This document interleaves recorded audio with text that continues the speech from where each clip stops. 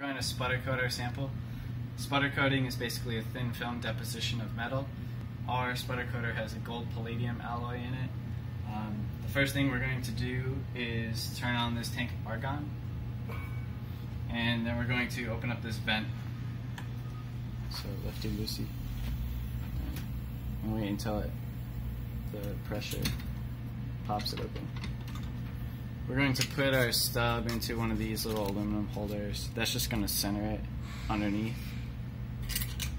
This ring also comes out, so you can clean it with isopropyl alcohol wipes once in a while. Put it onto that O-ring on the bottom. This is our thin film of gold palladium. You can tell it's starting to wear out because there's 3 electrodes that'll be underneath it, like here, here, and here. And this is just replaced, but maybe in a year or so, you'll start to see bare spots when those electrodes come through, and the sputter coating rate will be a lot faster. That's the time to replace it. So then you're going to push the lid down, close the vent valve, and touch the start pump button.